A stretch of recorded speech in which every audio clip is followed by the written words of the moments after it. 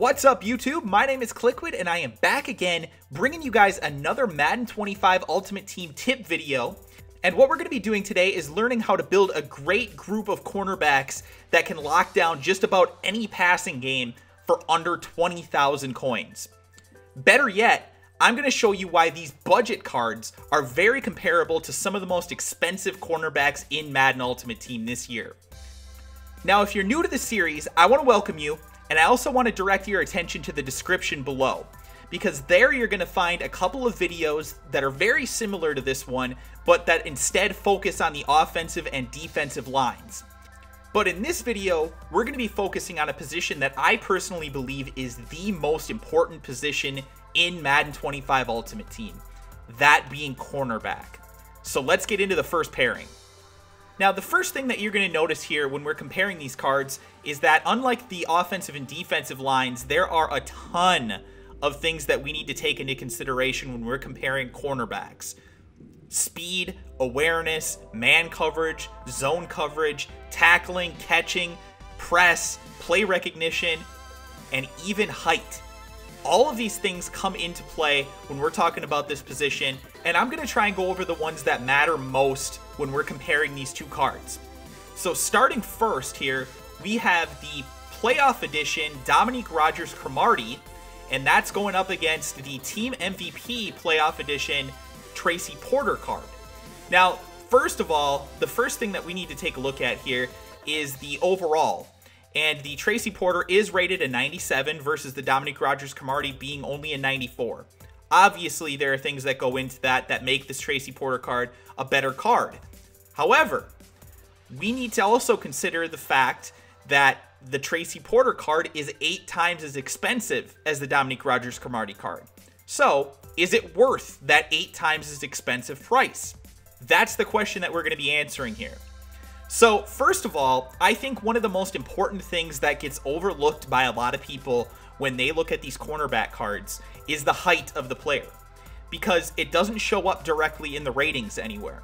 However, if you flip over each card, you're going to see that their height is actually listed. And that's because it is important for some of these positions. For cornerback, height is important because you're generally going to be matched up against some of the taller receivers in this game. The best receivers being, the Randy Mosses, the Calvin Johnsons, the Dez Bryants. All of these receivers are above 6 feet tall, and in some cases 6'4", 6'5". So what we need is a cornerback that can match up against that. And there are things like jump that come into play and that can help you with, reducing that gap between the Randy Moss 6'4" and your Tracy Porter 5'11". However, the Randy Moss and the Calvin Johnson, the Dez Bryant, and all those kind of cards, they also have high jump stats. So again, they're getting an advantage on you with the height advantage alone. So in this comparison, Dominique Rodgers-Cromartie being 6'2" and Tracy Porter being only 5'11" is significant. Although it's only 3 inches of height difference, it still matters. And it's something that I look very closely at. I generally don't like to have a cornerback be below that 5'11" that Tracy Porter is at. So he just barely meets that minimum. However, Dominique Rodgers-Cromartie exceeds that, and he's one of the biggest cornerbacks in this game. So that's nice. The other thing is that he does have 97 speed, which, while granted it's only 1 better than the Tracy Porter 96 speed, does still matter. Now, of course, when you take a look at this graphic, it's pretty obvious. The Tracy Porter card is definitely better than the Rodgers-Cromartie card. It's green pretty much across the board, other than catching and speed and height, of course. But I think the most important thing to look at here is the fact that it's not significantly better at anything other than press. And although press is important in this game, and I'm not going to deny that, because a lot of times you do want to press the opposing team's receivers when they're coming off the line, I think that it does kind of get a little bit overrated. Because what really matters is their ability to recover and to get into the right position. And I think that the play recognition and the awareness really come into play with those things, as well as in most cases the man coverage statistic. I think at this point most people are running man defense when they're using cornerbacks. Obviously, you mix it up and you want to include some zone coverage, but the 95 versus the 94 man coverage that goes in favor of Porter by 1 isn't very significant at all. and the speed increase and the fact that Rogers Cromartie is a few inches taller, those things will generally cancel out, and you're going to end up with a pretty similar type of cornerback. So in this case, I believe that the Dominique Rogers Cromartie card is a better value at 5,000 coins than the Tracy Porter card is at 40,000 coins. Again, not saying that the Tracy Porter card isn't better, but when you consider the fact that it's 8 times as expensive, in my opinion, it's not really worth it. It's not significantly better at anything other than press. So, you know, in the end, I personally believe that the Rogers Cromartie card is going to serve you better, especially if you're on a budget.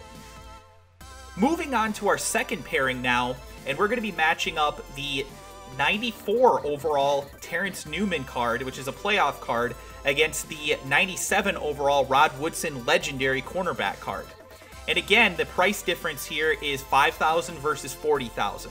And these are rough estimates. It's going to vary from console to console and time to time, of course. But again, these cards are very similar in most of the key statistics.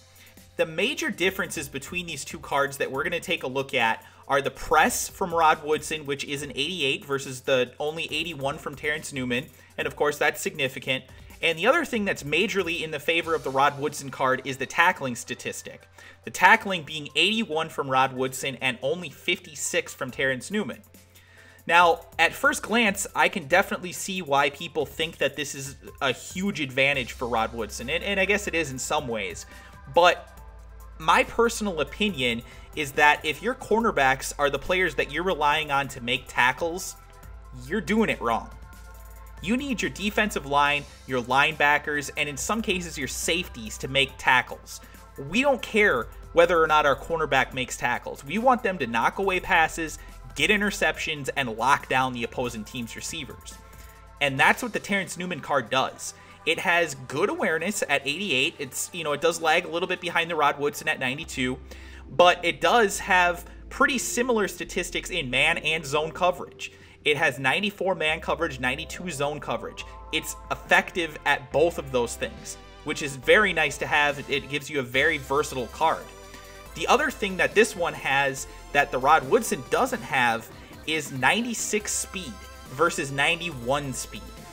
And 5 speed difference at cornerback can be the difference between a knockaway or a touchdown for the opposing team. So although the Rod Woodson card is definitely good at man coverage, zone coverage, has nice press, has good play recognition, good awareness, the speed kills when he has to go up against a 99 speed wide receiver. When he has to try and stop a guy like Randy Moss, he's not going to be able to keep up. It just isn't going to happen for him. So that's where you need your Terrence Newman card, because he can match up.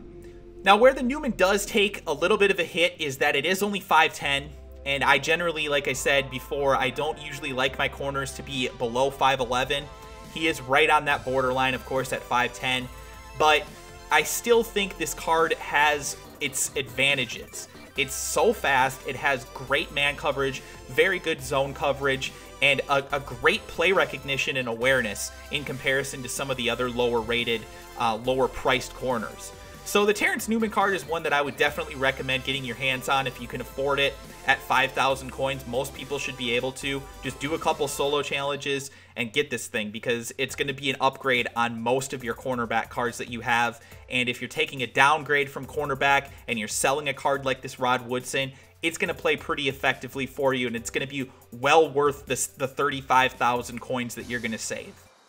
Up next, we're going to be comparing the 94 overall playoff Keenan Lewis card to the 97 overall Darrelle Revis card that was recently introduced when he became a new member of the New England Patriots. And I think one of the things that really caught me off guard with this is that this card is going for 70,000 coins.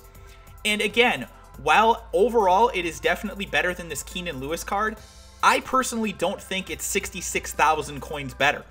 Because when you compare these two cards, the Revis card really doesn't blow away the Lewis card in any statistic.